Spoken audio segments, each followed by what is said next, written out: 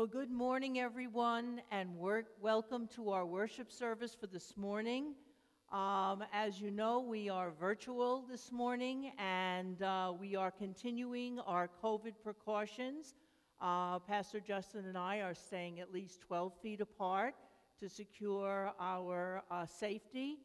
And hopefully next week, we'll be back in person with all of you here in the sanctuary, as well as those people at home. An introduction to our worship service for this morning. As we continue through the time after Epiphany, stories of the call to discipleship show us the implications of our baptismal calling to show Christ to the world. Jesus begins proclaiming the good news and calling people to repentance right after John the Baptist is arrested for preaching in a similar way. Knowing that John was later executed, we see at the very outset the cost of discipleship. Still, the two sets of brothers leave everything they have known and worked for to follow Jesus and to fish for people.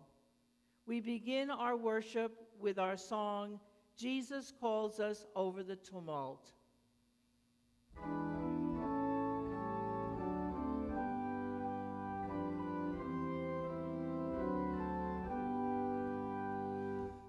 Jesus calls us o'er the tumult of our lives, while the restless sea, day by day, his clear voice sounding, saying, Christian, follow me.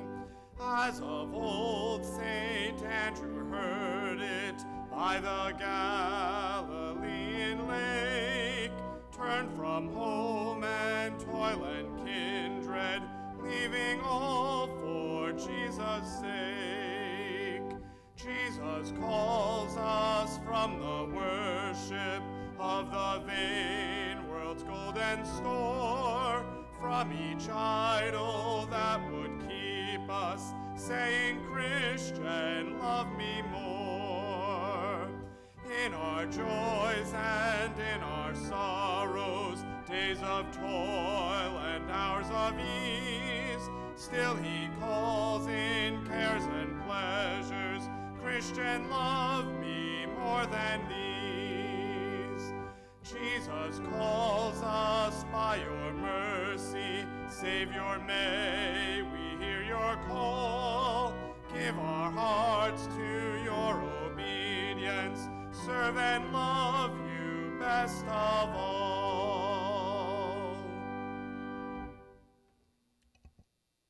And now in our service, we take the time and the moments to clear our minds of all the stuff that's going on around us, to still our hearts and to settle our souls. Now I ask you to please close your eyes and just relax. Relax your shoulders, relax your arms, place your hands in your lap.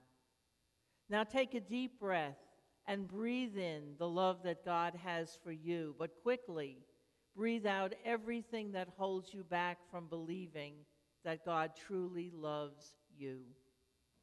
Now take this time to look back on the week that has passed.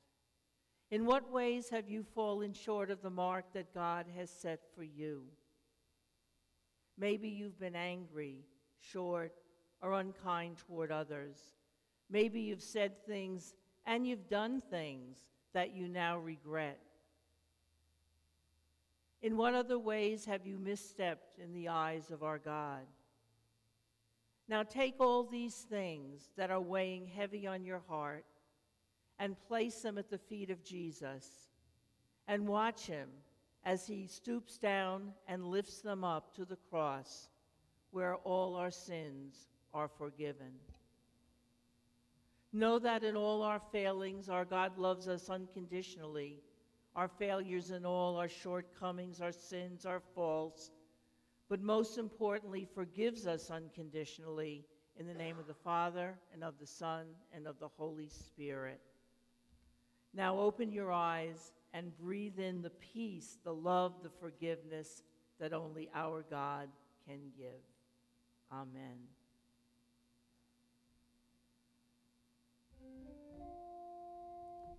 In peace, let us pray to the Lord. Lord, have mercy.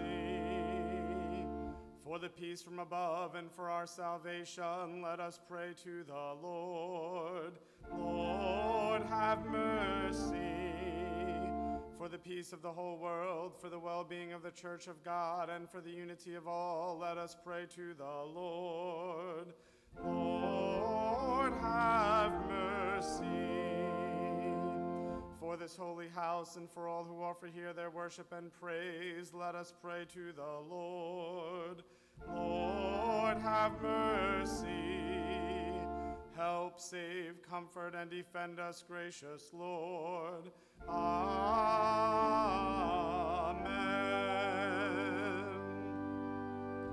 Glory to God in the highest, and peace to God's people on earth.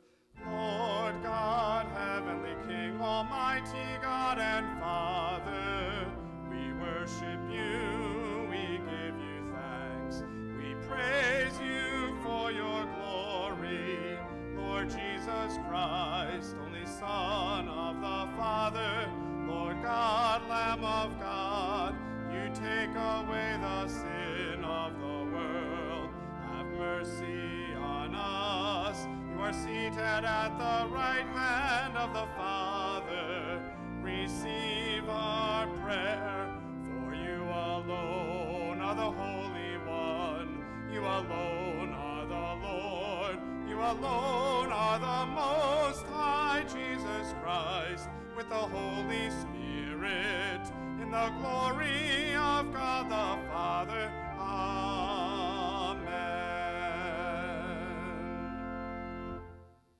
Let us pray. Almighty God, by grace alone, you call us and accept us in your service. Strengthen us by your Spirit and make us worthy of your call. Through Jesus Christ, our Savior and Lord. Amen. And now we turn our attention to our children's message given by Natalie. Good morning.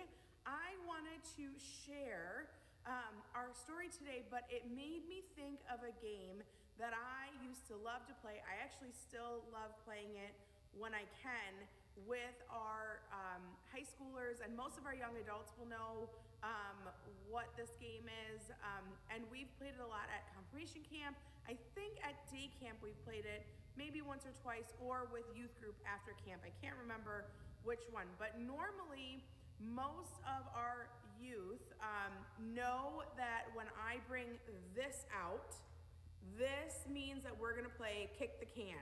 And for those of you that have never played Kick the Can, it's basically like hide and seek and tag and kind of like capture the flag all rolled into one. So what happens is we put this can, or probably a sturdier can, maybe at confirmation camp when we're done eating one of the corn veggies, we use that because this can probably would only survive one round of our Kick the Can, but this gets put into an open space. So if you think about what the backyard of church looks like, or if you're in the middle of somebody else's backyard, you would put this where everybody can see it. And the person that's it would count, just like in the game of hide and seek. They would cover their eyes and they would count. And so then people try to kind of go hide because they don't want to get tagged or caught. And they want to be able to kind of hide from the person that's it. But once the game starts and the can is sitting in the middle of an open space and the person that's it is starting to look for people and trying to tag people, you want to try to get back to this can and you want to be able to kick it before anybody else gets there, and also before you get caught by the person that's it. So it's basically trying to not get caught or tagged and being able to kick the can. Some people just decide to hide the whole time. There are others that are braver and a little bit more competitive to want to be able to get to the can. So when you're it, your job is to not only find and tag people that are playing with you, but also to kind of guard this can. And it's kind of hard to do both things. And what made me think about this game was our friend Jonah.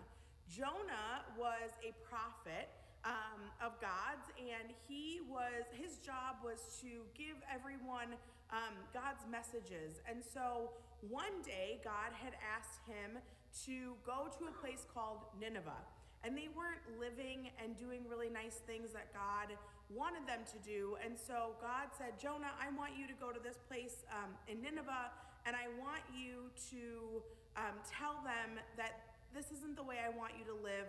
You need to do other things to live better and to be in God's way. And so what happened was Jonah decided he did not want to go to Nineveh. And he thought that God would never see him. And he thought that he could hide from God. And so that's what made me think of kick the can, was hiding. And this is what happened. God said, you can't hide from me. And so we'll learn in our story that Jonah actually gets on a ship, and the ship gets wavy and rocky, and they actually throw him overboard, and he gets swallowed by a fish. Crazy, right? And so that whole idea of hiding from God is something that, God is always with us. God is in our hearts. God is watching us always. And to try to hide something, sometimes we don't have great feelings, or we might not like someone, and God knows already. God knows what's in our hearts. And also God knows when we want forgiveness and we just are scared to ask for forgiveness. And so that's really kind of what happened with Jonah. Was Jonah got caught. Have you ever gotten caught doing something? I know I've gotten caught maybe doing something to my little brother, and then it doesn't make us feel good, right? We feel ashamed, and we know it wasn't the right thing to do. And so those are all the things that Jonah's going through. So when we're thinking about hiding something, when we are hiding from our parents or hiding something from a grown-up, or we think God can't see it, the truth is that God can see us, and God knows what's in our heart. So that's what our lesson is today. I hope that one day we will be able to play Kick the Can together, and we are going to pray together. Let us pray. Father, we are so thankful for you. Even though you know everything about us, you still love us. You love us when we try to hide. You love us no matter what we do. And all God's children said, Amen. Thank you, Natalie, for providing us our Old Testament lesson. For our New Testament lesson, we'll turn to Andrea.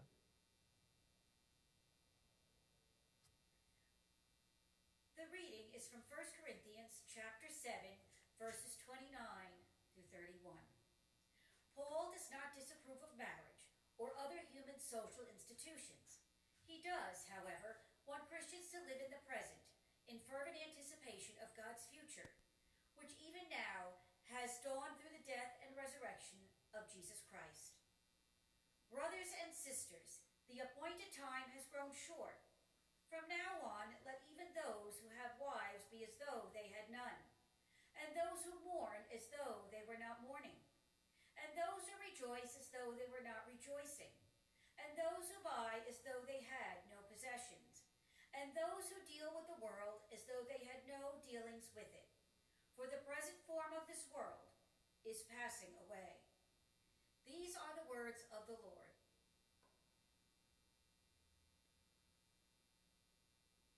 Before Jesus calls his first disciples, he proclaims a message that becomes known as the gospel, or good news from God. God is ready to rule our lives. Those who realize this will respond with repentance and faith. This is the Holy Gospel according to St. Mark, the first chapter. Glory to you, O Lord. As Jesus passed along the Sea of Galilee, he saw Simon and his brother Andrew casting a net into the sea, for they were fishermen. And Jesus said to them, "Follow me, and I will make you fish for people." And immediately they left their nets and followed him. As he went a little farther, he saw James, son of Zebedee, and his brother John, who were in their boats mending the nets. Immediately he called to them, and they left their father Zebedee in the boat with the hired men and followed him. This is the gospel of the Lord. Thanks be to God.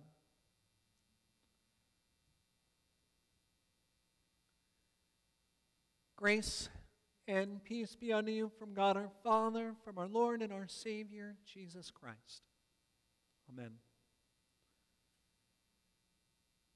So bear with me, because I've told this story before, but to be fair, it was one of the most important moments of my life. Many of you know I grew up in a suburban town of Marlton, New Jersey, just outside of Philadelphia. It was an amazing place to grow up, but I remember as a young person, I always wanted more. I knew as soon as I finished high school that I was getting out there to see the world. And my parents, they exposed me to as much as they could in my early years. We went on trips around the country. We even went to the Bahamas once. But I wanted to see the world. And I didn't just want to see it. I wanted to experience the world, to explore, to see it all. But it just didn't seem like that was in the cards for me. Went to school in Virginia, and then right after that, seminary in Philadelphia, all the same part of the East Coast. And I sought out opportunities to go further, but nothing just seemed right. They seemed too uncertain or too risky. And it kind of seemed like I was just going to continue along this path in this little corner of the world for the rest of my life. Well, then I had what I jokingly refer to as my quarter-life crisis. You know, it used to be a midlife crisis, but now we're too impatient. We have it in our quarter life. And at 24 years old, I realized I really hadn't been anywhere yet, and I was desperate to get out. So the week after I graduated seminary, I was going to do it. I was going to backpack through Europe. And if you know me, you know that when I do something, I don't like to do it halfway. So I had planned on a summer of complete freedom, with no agenda, no schedule, no reservations. I bought an open-ended return plane ticket and an all-inclusive Eurail train pass that could take me anywhere on the continent for the whole summer. And my plan was every morning I was going to wake up in a new place and decide what country I was going to go to next. I remember having a conversation with my very nervous mother about this. There were no cell phones back then, so I had to make a deal with her that I would get an international calling card. And whenever I went to a new country, I would at least give a call so she knew where I was. Oh, the adventure that I was about to have. I packed up my backpack, I made my way to the airport, and one day later I landed at Charles de Gaulle Airport in Paris at 5 a.m. Did you know you lose a whole night's sleep when you fly to Europe? Man, I was so tired. And I was genuinely surprised that when I arrived there, nobody spoke English.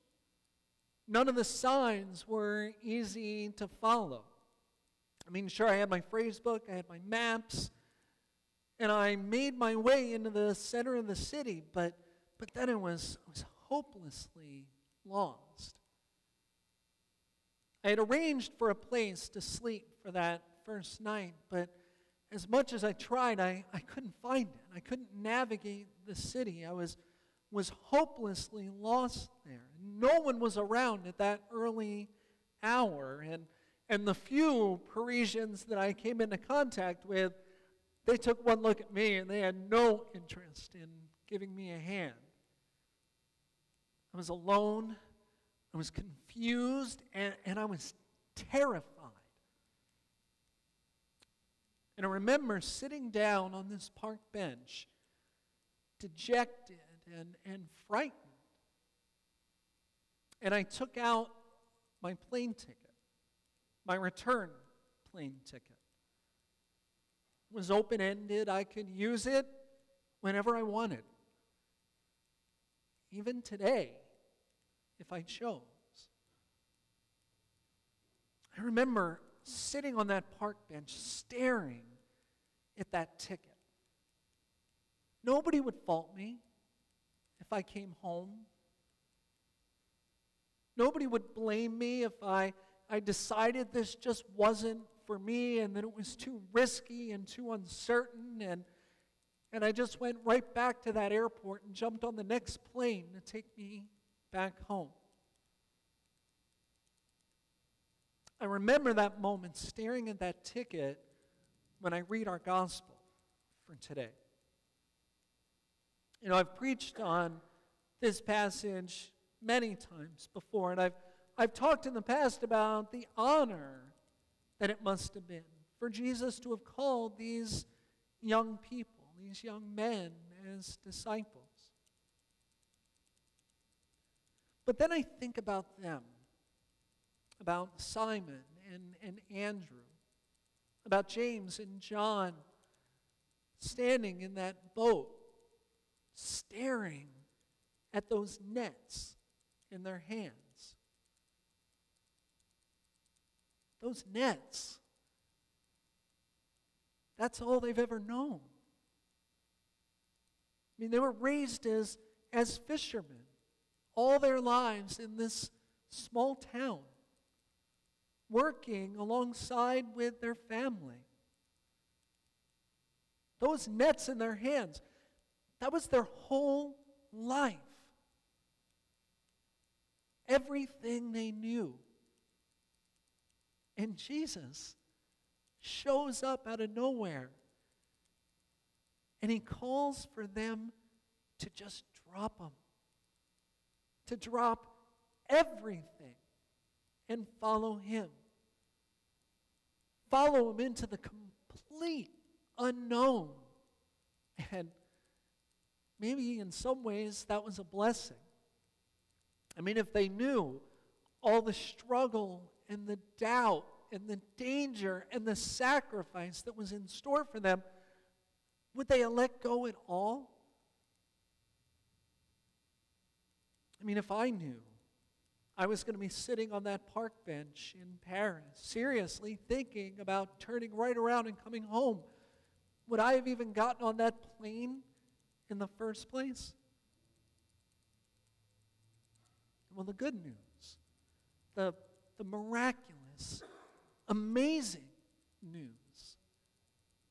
is that Simon and Andrew, that James and John, all the rest, they did drop those nets. They did leave everything they knew and followed. And they did have moments of doubt and confusion and heartache and danger. But through it all, they were there with Jesus. And in the end, they were the ones that formed this new church, centered on Jesus, the Messiah, the Savior. They were the ones that changed the world forever. And so, sitting on that park bench, staring at my ticket, thinking about turning right around. But then I snapped out of it. And then I figured out how to ask for directions in French. I slowly but surely found my way around the city and found my way to my lodging for the night. Now, to be fair, that summer it didn't always go easily. I slept in an alley one night. Slept in a stairwell another night. I got robbed at one point. And I worried the heck out of my poor mother. But I saw the Mona Lisa face to face. I walked to the top of the Duomo. I gazed at the ceiling of the Sistine Chapel. I had the most incredible paella in Barcelona. I sipped French wine and cheese and a warm baguette as I sat on the rocky shore of the Riviera. It was the most incredible summer of my life, one that changed me forever. But it only happened because I dropped my nets and I stepped out. So what are your nets? What are the things in your life that you've always known and that you're holding on to? Is it that job that you know isn't going anywhere? Is it that relationship that needs to change or even end? Is it that addiction that's gripped your life? Or that hurt, that regret, that grudge that's been weighing on your heart? We hold on to those nets so tight, so afraid to let go because we don't know what's next.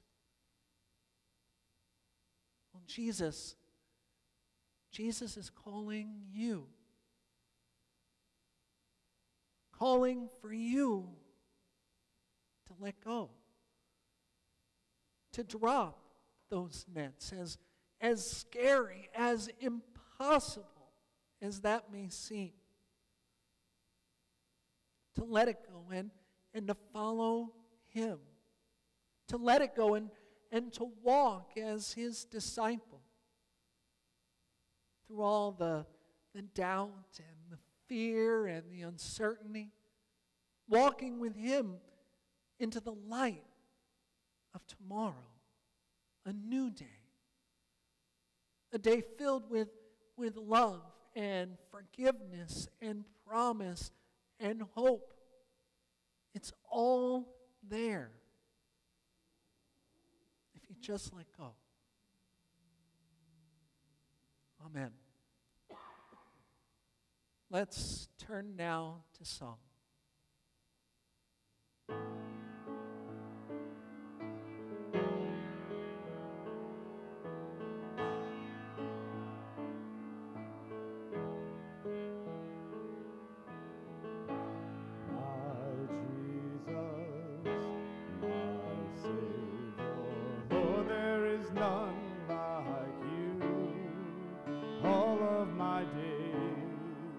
I want to praise the wonders of your mighty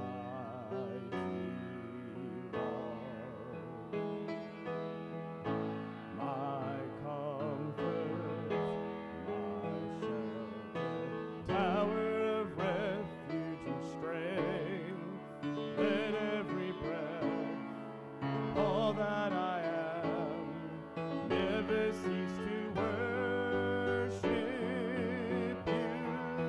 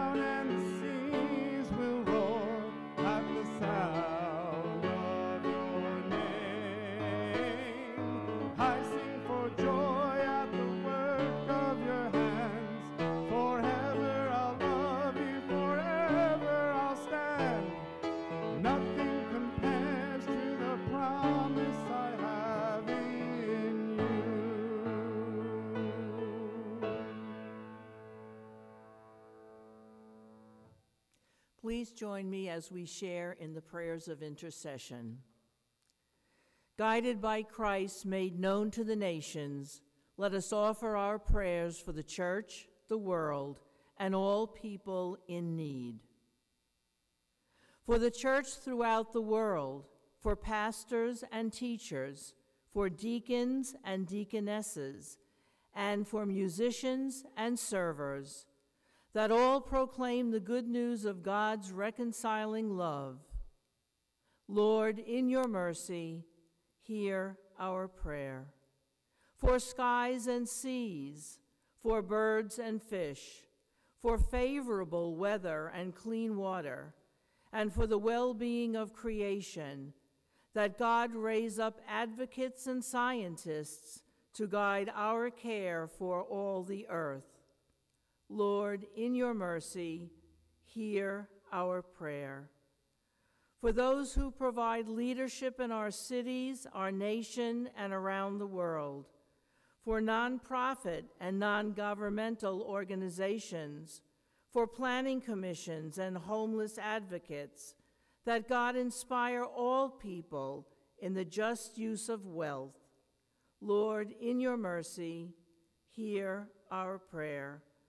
For those who are sick, distressed, or grieving, for the outcast and all who await relief.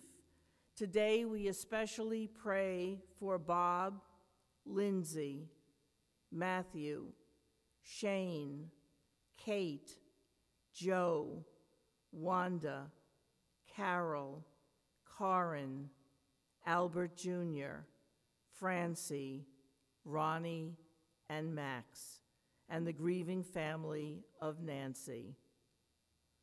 That in the midst of their suffering, God's peace and mercy will surround them. Lord, in your mercy, hear our prayer.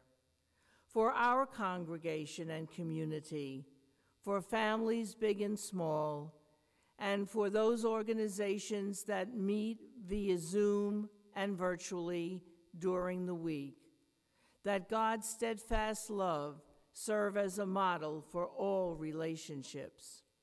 Lord, in your mercy, hear our prayer. In thanksgiving for our ancestors in the faith, whose lives serve as an example of gospel living, that they point us to salvation through Christ.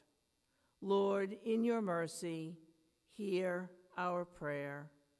Merciful God, hear the prayers of your people, spoken or silent, for the sake of the one who dwells among us, your Son, Jesus Christ, our Savior. Amen. And now usually our ushers would come down the center aisle to receive your offering. Of course, we can't do that, so we remind you that you certainly can mail in your donations by snail mail.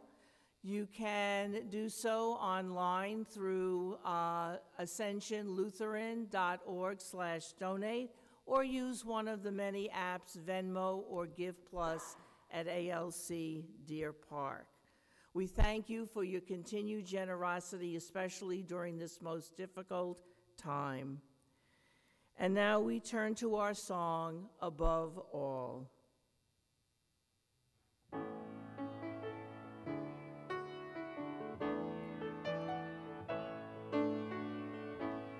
Above all powers, above all kings, above all nature and all created things, above all wisdom and all the ways of man, you were here before the world began. Above all kingdoms, above all above all wonders the world has ever known, above all wealth and treasures of the earth, there's no way to measure what you're worth. Crucified, laid behind the stone, you lived to die, rejected and settled on the ground, you took the fall and thought of me above all.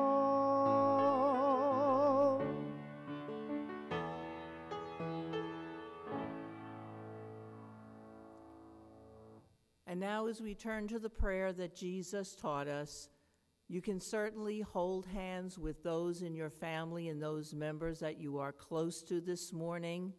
If you are alone, please join virtually with my hands as we say, Our Father, who art in heaven, hallowed be thy name. Thy kingdom come, thy will be done, on earth as it is in heaven. Give us this day our daily bread, and forgive us our trespasses, as we forgive those who trespass against us. And lead us not into temptation, but deliver us from evil. For thine is the kingdom, and the power, and the glory, forever and ever. Amen. And now several announcements for this morning for our confirmands who are doing sermon notes. The color of the day for the Epiphany season is green. Although our offering envelopes are available in the narthex, if you want to, you can come down during this week. Just give Vicki a call in the office and let her know that you're picking up your offering envelopes. But for those who are unable to pick them up or get them, we will be delivering them in the next week or so. We will be resuming church activities and events beginning this Wednesday, January 27th.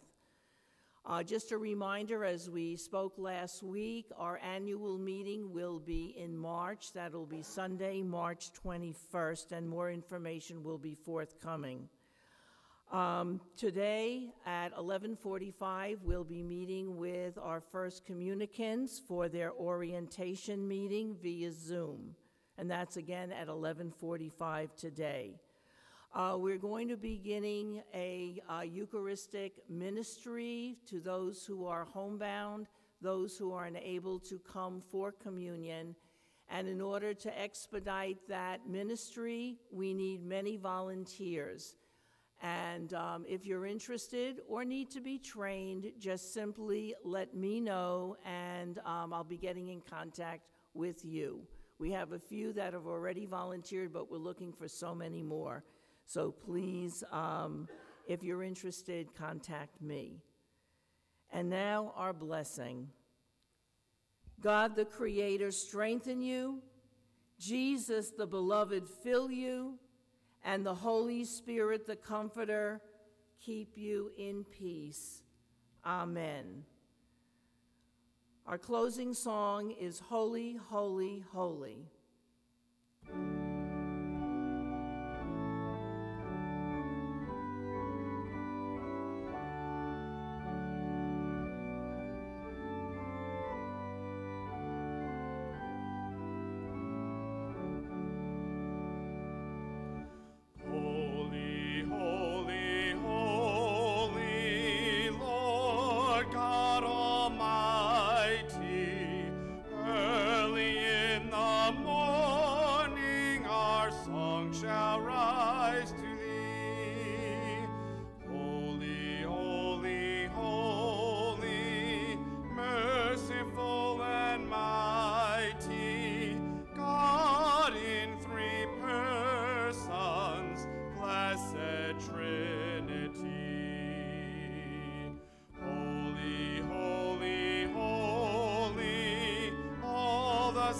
Adore thee, casting down their golden crowns around the glassy sea. Cherubim and seraphim falling down before thee, which wert and art and evermore shalt be. Holy, holy, holy, though the darkness hide thee, though the eye of sinfulness thy glory may not see. O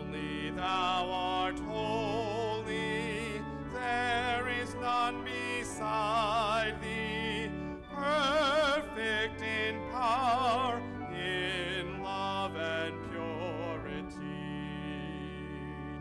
Holy, holy, holy, Lord God Almighty, all thy works shall praise thy name in earth and sky and sea.